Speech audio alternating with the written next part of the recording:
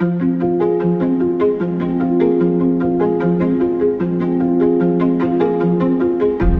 so here we are back out here in Bourke Street Mall, Melbourne. We've got a sign. It says, if you're not vegan, you abuse animals. Prove me wrong. We're going to see if the public can prove me wrong. Come on. Come and tell it to me. Hello. So, What's your name? Anne. Hello, Anne. So I've honestly, because I'm an animal lover. You're an animal lover? Yes. All And right. I'm an animal lover, and I used to eat lots of meat, and now I'm cutting down my meat You're cutting- because I don't go to the races anymore. I don't do a lot of things that involve cruelty to animals. Wow. But what do you do when you just need that little bit of meat? Like, can you be a flexitarian? Okay. First Like of all, once a week? do you agree what I've said on the sign? Yes. What does it say on the sign? Look, If I you're don't not wanna vegan, kill you're... any animals, but there wouldn't be farmed animals if people didn't eat them. A lot of animals wouldn't exist. Yeah. Do you think that if you're not vegan, you abuse animals?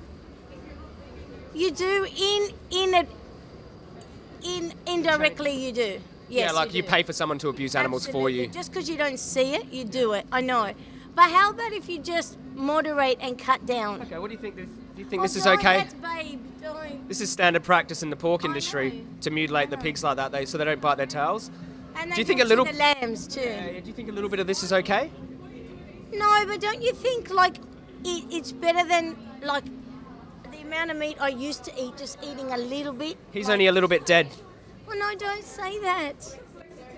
Yes. He has a little bit of a bolt gun in his skull. Oh, look, they're shooting him. See now, that's why. Here we go. A piece of cheese. I Piece of watched cheese. that on purpose to turn me off, on purpose, because you can't be blinded. Look what they do. That's a dairy cow. Yeah, but where is that being done? Australia. Done in Australia? This is Australia. Oh, This we've is gotta standard.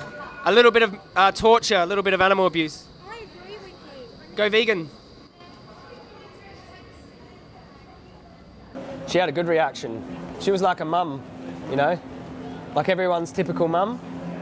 What did you think of the screen? What's your name, mate? I'm Patrick. You're being filmed, is that cool? Yeah, that's fine. Okay. 1 second. What did you think of the sign? Of the sign? Yeah. Do you agree with it? No, obviously not. Why, obviously? Because you don't directly abuse animals, but it's an interesting topic, yeah. I agree with it somewhat. You do? Yeah. You do? So, when you pay someone to stab an animal in the throat for your steak, do you think that's abuse? I don't think it's abuse. I think it's fueling. Okay. It's fueling an industry that shouldn't be supported anymore. Okay. But it's not Well- directly abusing animals. Well, I didn't say directly. Well, let's put it this way. Let's just say I paid my friend to bash you. It's a good point. Why would? But I had the problem with you. My friend didn't. Right? Yeah. He's neutral. Why vegan though? It's interesting that it's vegan. Yeah. Well, because this is the dairy industry. Yeah. Okay. This is horrific abuse. This is just them being milked, but which is I feel like is slavery, which it is slavery. And these are bobby calves being murdered because they don't produce milk. What do you think that is? Do you think that's abuse? He's trying to stun him. Yep. Yeah. Yeah. This is the babies being taken because they don't want them to drink the milk that we drink. Well, Yeah. that not me, that you guys drink. Yeah. It's interesting because I come from the country. Yeah. I study environmental science. Yeah. And I was an intern and now on the marketing for a social enterprise, which is not fighting this specifically, but sustainable development. So you've put me on the spot. Well, let's just talk about your personal contribution to this violence. Oh, I do contribute to it when I buy meat, don't I? Yeah, well, so you're contributing to animal abuse when you buy meat. Yes. So unless you're vegan, you abuse animals. No, not necessarily. You don't have to be vegan. Well, wait a second. If you're not vegan, you purchase these products that abuse animals. You don't have to. Not all products are produced this way, though. Yeah, but wait a second. What is your definition of abuse? That's probably where we're getting stuck here. I'm not arguing against the fact that they're abused. Well, wait a second. How do you do this without abusing someone? I don't know. Where we go? I think to say I'm buying a meat means I'm abusing animals is too direct. It's an indirect. It's indirect abuse of animals that when. So that it's abuse can't of be animals? done. Yes.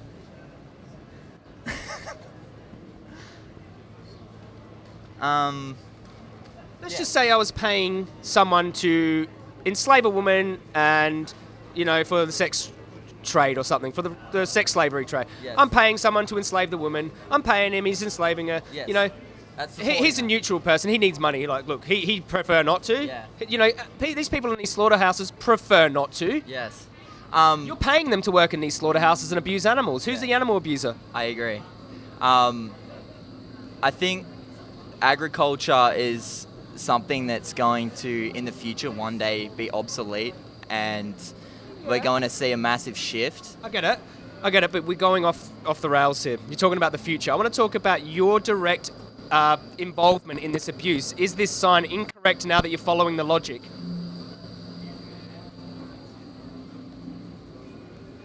I want you to be responsible. Oh yeah, definitely. I want you to feel accountable. 100%. Yes, I am accountable. Yeah. Yes. Yeah. It's just that you were asking about the word abuse. Yeah, well, abuse is exploitation and use. Yeah. So if I was to use you without your consent, I'd be abusing you. Yes. No matter if I did it humanely, you didn't feel it when I raped and stole your children, when you didn't see it, and you didn't feel it when I bolt gunned you in the skull and ate your flesh. Yeah. It's your flesh. I think when I think about the agriculture industry, I don't necessarily think about this side of it. I'm also thinking about the environmental impact it has. This has got nothing to do with the environment and everything to do with the animals' rights being taken away from them and their bodies being exploited. Okay. That's what veganism is. It's to do with animal rights. Okay. All right. I always look at it from an environmentalist perspective. Why? You don't care about them? Well, I do care about them being abused, but what if I was to say to you, the slave ships that took all the people from one country to another to be enslaved? What if I said that those slave ships would cause some environmental impact? What would that be like? What would you think of me? Oh, terrible. You think I was a terrible person? I think when you talk about humans... You'd think I was a terrible person if I thought that concentration camps caused an environmental impact, that's why we should shut them. Yes. Okay. Yeah. So, should I think you're a terrible person? We're talking about the environment when animals are being raped and killed? I don't think it takes a terrible person to fuel it. I think the times are changing. That you are seeing a shift in the agricultural industry. Why is it changing? People are waking up to this shit, eh? Yeah, definitely. I think this is half of it, and the other half is what I've been speaking about, the environmental side of everything. Yeah. Well, for these animals, this is the brunt of it. Yes. I'm an animal person. I'm speaking from the animal's position. Yep. And if you're in that position, I'd be fucking fighting for you too, bro. Yeah. Yeah, definitely. And what if someone said, well, let's say you're suffering in this slaughterhouse, put yourself in their position, it's a hypothetical, and someone were to say, oh, we should stop this because the environment, though. You're there like, what? Yeah. Good point. Yeah. Yeah, I guess I've never seen one of these documentaries. I've never really looked into it, and it's also one of those things where you grow up it just being normal. Yeah, like I get it. in the country, it's just normal for that shit to happen. I used to eat steak all the time too, man. Yeah, exactly. And not that I think it's okay, or that I'm not trying to give anyone any leeway here either. What I was doing was abusive and cruel and wrong. Yes, yeah, definitely. And it's like what you said. It's about the awareness and learning what actually is happening. So this here, like, look, we've got our footage. This is what's going on. This is standard practice across the board. These are downers, and this is Australian industry, okay? I've worked in an abattoir. Yeah. So you've seen the blood, the violence, talk to people on the kill floor. They don't like it. Oh, that was the most depressed part of my life. Yeah. I wasn't on the kill floor. I was in the loadout. Yeah. But yeah, I had to deal with all the carcasses. Yeah. So as hard as it was for you, how much harder was it for them, the animals? Well, it's supposedly painless, but I haven't looked into it. I don't know the specifics. Use that in the human context. Probably. It's painless. I'll just murder a few people. It's painless. Shoot them straight in the back of the head. Yeah. Look, I'm going to tell you the most environmentally friendly thing I can do right now is go out and cull humans because we are destroying the environment more than anyone else on Earth, okay? But we wouldn't do that because it's a rights violation, okay? Ethical concerns. Yeah. Yeah, I agree with you. The environment is it's not a non-issue. It's got nothing to do with the issue of animal rights. Yeah. Okay? Yeah. And veganism. Okay. Yeah. It's an issue that we must all take seriously. Yeah. But when we talk about veganism, we're talking about this. Okay, all right. Oh, that's something I didn't know. I thought it was just completely cutting meat out of your diet, which... It's about animal exploitation. Okay, yeah. I think meat's just not necessary for our diets anymore. Like, we can get the nutrition in other ways. Without this horrible... Without destroying the planet, without everything negative that comes with this. However, you're going to see people go out of jobs, and that's another topic. What's worse? Yes, obviously, like, if we make a shift, we're going to be creating other jobs at the same time with time-based innovations. And yeah, exactly. It's not going to be destroying our environment and murdering and exploiting and subjugating the innocent beings, which is our focus. Yes. Yeah. Nice talking to you, mate. You're a good Cheers. guy. Challenge 22 if you want to try a little vegan challenge and be ethical for life afterwards. Yep. Okay. Yeah, definitely. Have you seen the vertical towers of vertical crops? They're called. Yeah. Have you seen them? Yeah. Really good. They take up less land and less crop deaths and all those sort of things, which we all should be concerned about. But when I'm talking about this, it kind of feels like an injustice to talk about the environment. Like I said in this, if you were enslaved, I wouldn't talk about the fucking environment. I'd be trying to free you. Yeah. Yeah, I get you. But another thing, if these weren't being bred, they wouldn't have life anyway. Yeah. Apply it in the human context. Yeah. Yeah, it's pretty sick, isn't it? Yeah. I gave you life. I gave my children life. I can exploit and kill you. Yeah. Awesome, Right, brother. Nice talking to you, mate. Take care. I was just wondering, I'm thinking about becoming a vegan. Yeah, no worries. Because I was watching a documentary on the death penalty in America. Wow. And this woman, this nun was talking about her experience with the death penalty, and she said, there are people out there who are for the death penalty, but she says, if you in your mind cannot say for certain, I would pull the trigger, I would inject them. She says, there's something in your heart that is not fully committed. And that's why you think about veganism from that premise. Because the only reason I can eat meat is because it doesn't look like an animal. If I had to go out and actually murder the cow or murder the chicken, I couldn't do it. Very strong point. So that to me sort of, it feels quite like a similar... Okay. Well, let's just say, let me put this to you. Would you pay someone to kill me if you hated my guts? No. Well, you're paying someone to kill innocent animals when you aren't vegan. You're complicit in it. Yeah. Yeah, so that's something that's... But do you agree with the sign, by the way? Well, I don't know. It seems a bit harsh. Truth is harsh, isn't it? Well, that is true. The truth is... Let's follow it logically. Like, what do you consider abuse? Exploitation, use? Yes? Yeah. Taking away someone's children, breeding them, putting them in pens? I don't really want to look at that. Gas chambers? And Yeah. yeah. So when you pay someone to enslave and kill and chop up animals for you, are you not complicit in that abuse? Oh, absolutely. Because So if you don't do something to stop it, then you're accepting it and going along with it and saying this is... Well, maybe that's an activism argument, like if you're directly trying to stop it, but you're actually causing it. So we can talk about being neutral, which is being vegan, not causing it. And then we can talk about activism, which is trying to stop it. This is what I'm trying to do. I'm trying to stop it. But just, you're actively paying for them to be abused, which is why I say if you're not vegan, you're abusing animals. Yeah, well, that makes sense because you are... As long as you don't have to see it, then you don't think about it. You have a good heart. A conscience. But I did wonder about cows with veganism because vegans obviously don't drink milk. Yeah. But if cows aren't milked, doesn't that kill them? Don't their udders explode and they die? Okay, so let's talk about the dairy industry. Here's footage from the dairy industry in Australia. So cows, to produce milk, have to have a baby.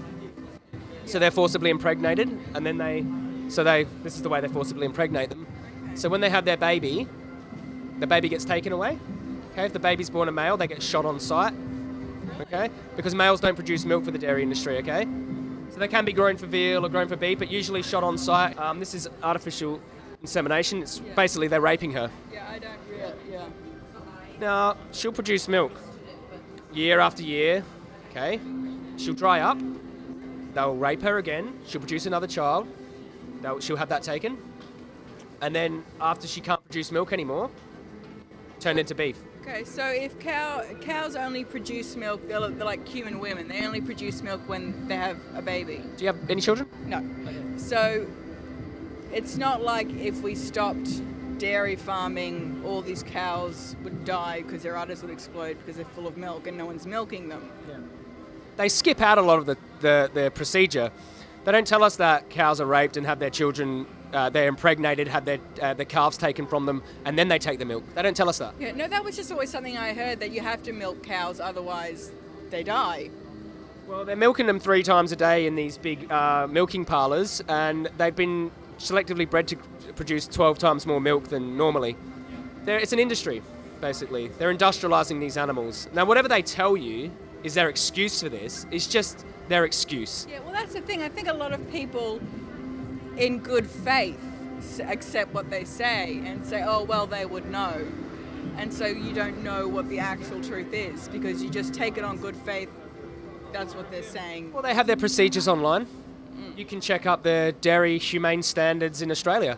All of these practices of taking calves away, killing bobby calves, slaughtering the mothers after they can't produce milk for us anymore, turning them into burgers, turning them into leather couches. This is all easy for you to find out yourself. Yeah. We have footage from inside these places. You know, we're getting the footage. Industry won't. We're showing people.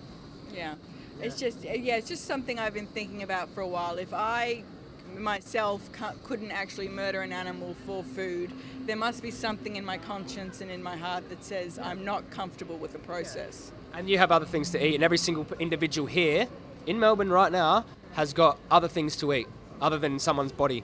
Can you recommend a good vegan cookbook? I can recommend you a fantastic Facebook group. Yeah. It's called Challenge 22. You can do a little vegan challenge at the start, and they help you with all this. You can go, hey, I'm in Melbourne, I want to do the vegan challenge, and you can say, what's the good milk, where's this, what's some good recipes, and I work with them, and anyone who's interested can sign up. Yeah. Well, I mean, my family is Sicilian farmers, and they couldn't afford meat. You know, they were peasants, so I know a lot of already Pasta and beans and things like that. Yeah. So. Okay, so yeah, it's something I've been sort of struggling with a bit for a while. You don't seem like you'd be comfortable with abusing animals. No, well, it's like she said, if you yourself say I'm for the death penalty, but you couldn't actually do the lethal injection, you couldn't pull the switch on the electric chair, then obviously there's something in you that's not comfortable with it. And if I can eat an animal once it's unrecognizable, but if I had to actually go out there and murder an animal, I couldn't do it, which says to me, I'm not comfortable with it, deep down. You're a vegan in your heart. I think so. Really nice talking to you. Yeah, Remember, it's called Challenge 22. Challenge So 22 Challenge on Facebook. 22. No, it's just Google the website and then you can sign up and they'll contact you back. Okay. All right. Thanks very much.